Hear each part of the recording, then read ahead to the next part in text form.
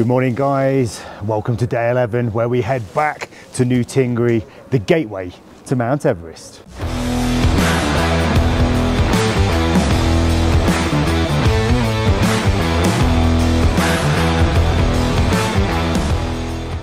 So today's ride back to New Tingri from Shigatse is 242 kilometers. So all the guys are getting kitted up and getting ready for today's ride.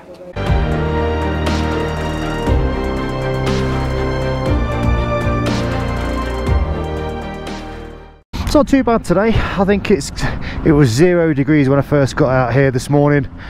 Not sure what the temperature is going to get up to, but it's all about that wind, and at the minute I don't feel any inside this courtyard. Reset the clock, which I've actually been quite good at resetting the clock. Normally I forget that. Thank you. I don't know why I'm saying it like a Chinese man. Again, we've already stopped at this hotel once. Oh, I thought that barrier was coming down on my head. But yeah, what a beautiful morning. It's fresh, but the sun is shining. So back to New Tingri. Should be a steady ride today. Don't quite know what to expect. I think I might be in the wrong lane. And we're off. I'm in the wrong gear. I'm in second. Oh, these are great. The bin men.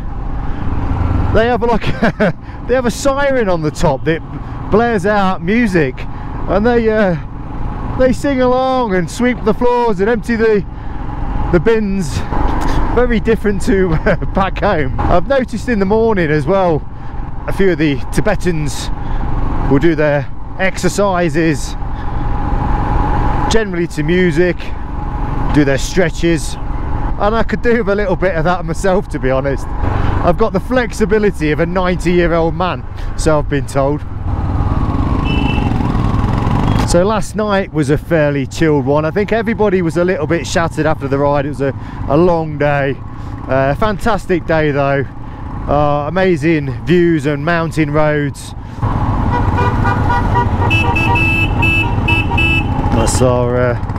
That's our support truck. It's basically telling us we're going the wrong way. So this is the second biggest city here in Tibet, Lhasa being the capital city, but the capitals are not always the ones with the higher population.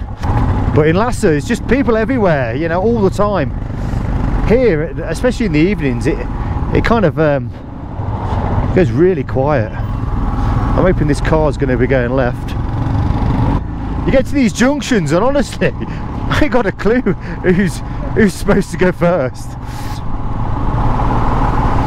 Hey, that's Telar. He's our Tibetan guide, the guide that comes along with us for the whole journey. He's been absolutely fantastic. What a guy. He's really helped us out on this tour. Can't do the tours without them as well, you know, it's that's a rule. Oh, we're at the red. Next to me here I've got Scott from Texas. Howdy Scott. Howdy Simon. Beautiful day. Beautiful blue skies. Skies make me happy. Yeah, we've got lucky with the weather. Let's do tomorrow. Yeah, we've got some great guys on this trip again. They've all been absolutely fantastic. They've all got a wicked sense of humour, and it's really nice meeting people kind of from around the world as well, you know, different backgrounds, and find out interesting things about people. So tomorrow is the big one, where we make our way to base camp. As for this copper is waving everybody on. He's like, speed up. I'm going as quick as I can. Yeah, so I think tomorrow we've been kind of pre-prepped. We'll get another briefing in the morning. I think we're going to leave at 10 o'clock. We've done a few leaves at 10 o'clock, partly because the temperature just rises that little bit Before that, you're kind of into like 0 degrees. So we've been told at base camp it's been significantly improved. Oh, made the lights! I was wringing its neck then. When we get to base camp, the rules can change all the time, so we never know until we get there what the procedure is. And if we get a day like today, then we should get some fantastic oh, Gaz, I nearly got took out then. You've got to be so on the ball, especially in the morning. So yeah, we've been told the actual base camp itself has been significantly improved. It's not a dirt mud pit anymore. I think the toilet facilities have vastly improved apparently, which is good news for everybody. So it'll be interesting to see. And it's going to be a short day tomorrow as well. A short ride from where we're staying back in New Tingri. That is the gateway to Mount Everest. Motorbike wise, you don't see hardly any, apart from obviously locals on scooters and things. Oh, we're going to hold back for a second. We'll get the throttle on. You have to get that power down early for the overtakes. We get there about 2 PM tomorrow. We've only got about 4 hours of riding. So what I will do is take you guys for the tour of base camp, show you what it's all about. I'm excited myself.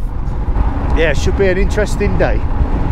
So we just come across a few of these little sections where they're putting the new bridges back in. Like I said, we've already passed this once a few days ago.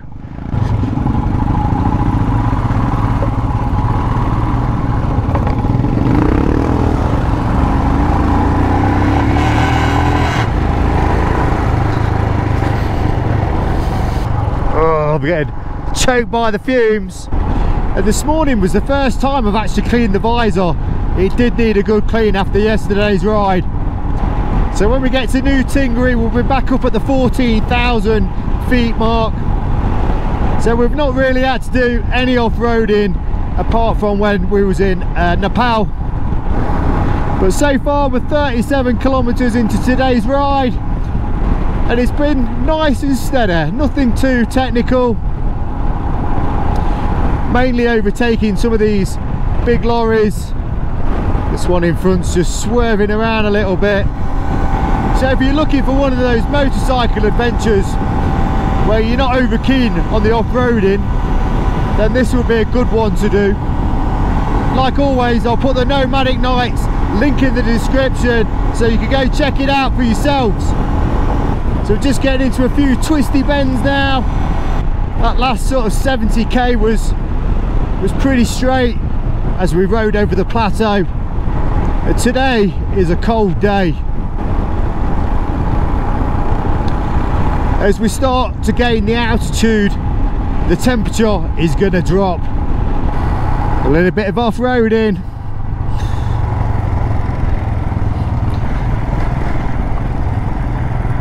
Always like to get on the pegs.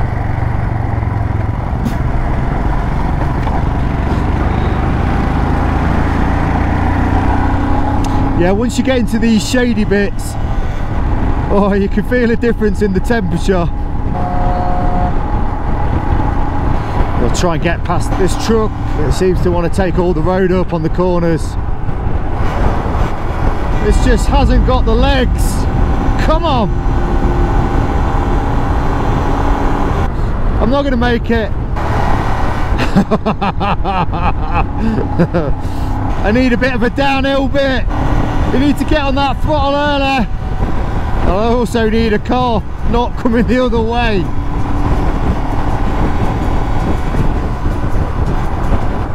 Oh, I can't see nothing here. Now the truck's stuck behind a lorry, but he's going for it.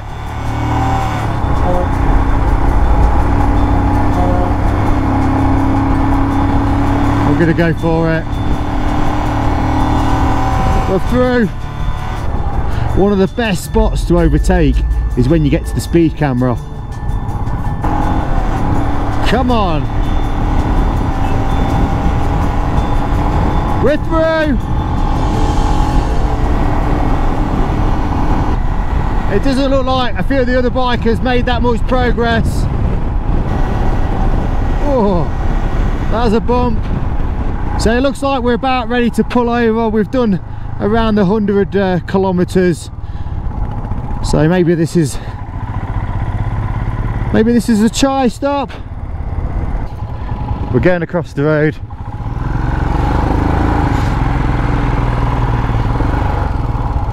It's nice to get off the bike for a bit of a rest. So we're just waiting for the support truck to turn up so we can have a cup of chai or a nice hot coffee. I think everybody's feeling the cold a little bit. There's a few darker clouds up there, but when you get off the bike and you're in the sunshine, it is rather nice. So I've got myself a cup of chai, and as you can probably see, the temperature has significantly dropped just in the last few minutes. Everybody's getting their hats and scarves and gloves on whilst we have a quick chai stop, and then we'll get back on the bikes and finish off the last 120k. Right guys, so that's chai time over. Back on the bike for this second leg. I don't even think it'll take us too long, to be honest. We're making really good progress. Yeah, I must admit, it's the first time I had to go find a pharmacy the other day to buy something for my lips because they'd literally just kind of cracked. Never had that before, and I think there's quite a few of us that are suffering from that, so easy fix. Right, so we're back on the road after the cup of chai. We've got about 120k to go.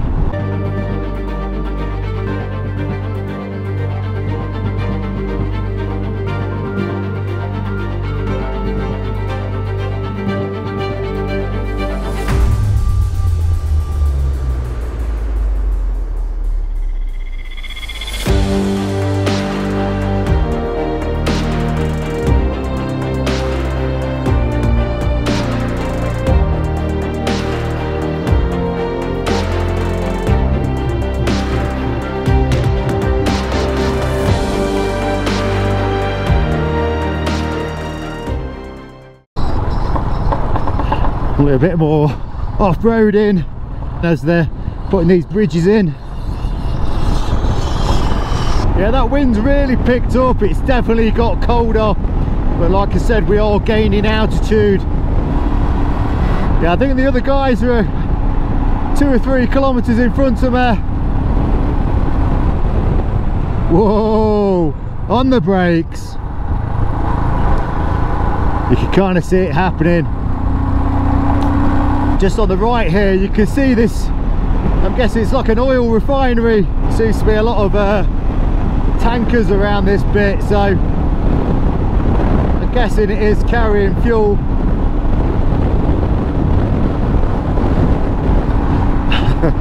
I mean, I'm literally in 3rd gear and the throttle is fully open and the revs are dying. Come on. Ooh. Bit of tyre slide. There's a bit of a grater went over.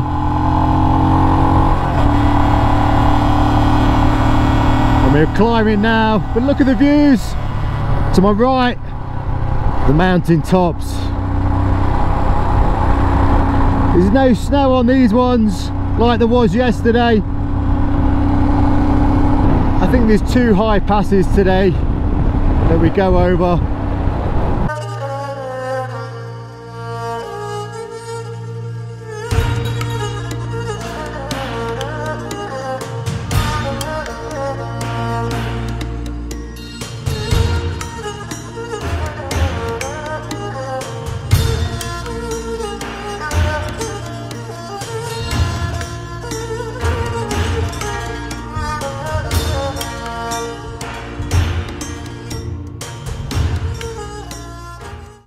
Now we're just descending down.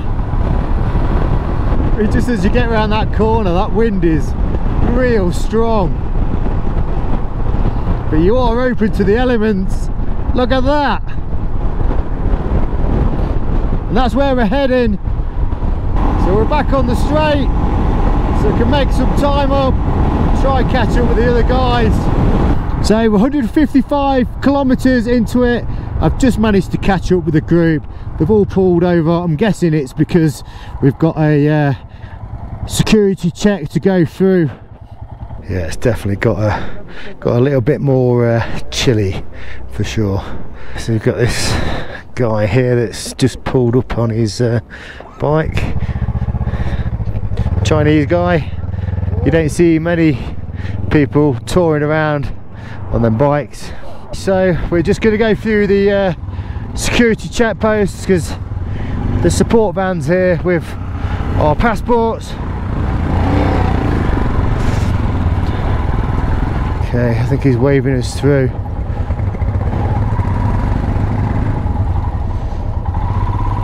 I'm going down this side.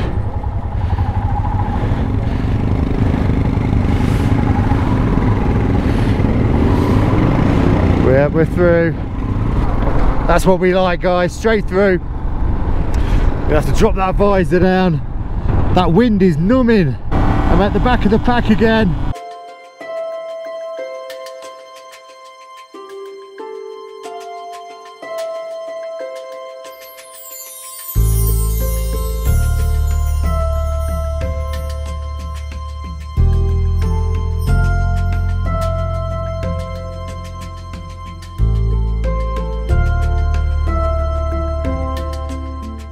So the Enfield's gone on to its reserve tank. So I've done 207 kilometers. I've not seen another teammate for quite a while, but we're not far off our destination now. I'm starting to breathe a bit more heavier, so we must be at higher altitudes now. It's been a great day's ride today. It's not taken long. It's 2:30 in the afternoon. We didn't set off till 10 o'clock. I reckon in the next 20 minutes I'll be at the hotel. Start winding that throttle on. Whoa, didn't even see that car come in.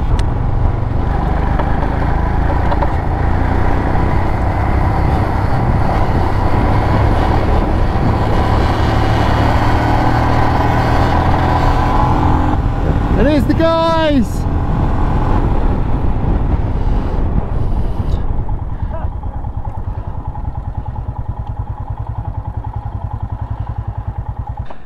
I don't know if this is just a bit of a regroup.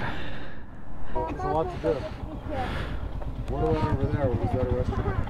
No, go have a look. Let me know. Yeah. What's this? Right, so we've just had a quick regroup. We was debating whether to get a bit of lunch because the time is it's about 10 to 3. We're just going to press on, get to the hotel. That just gives us a few hours to relax for the evening and maybe participate in a local beverage or two. There's all the sheep is. There's a bit of a barrier there, so hopefully they'll stay that side of it. Alright, so we've just got another checkpoint to go through, which I think is going to be very swift. There we go, straight through.